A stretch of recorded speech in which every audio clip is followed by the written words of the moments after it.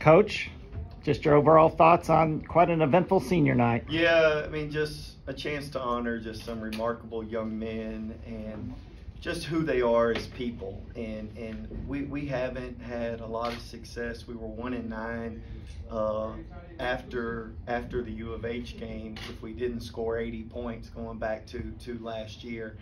And then the fact that we've been able to be, I believe, 6-0 now if we don't score 80.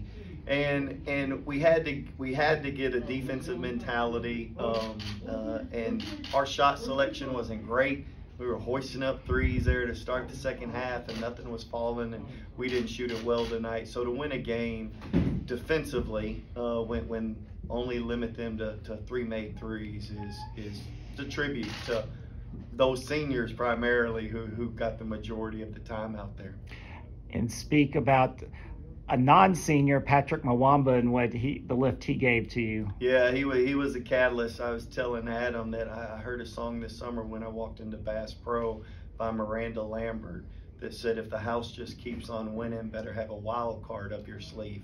Patrick is our wild card. We were tired of the house winning all the northern schools. Everybody's north of us, but Dakota schools always. And he was huge for us.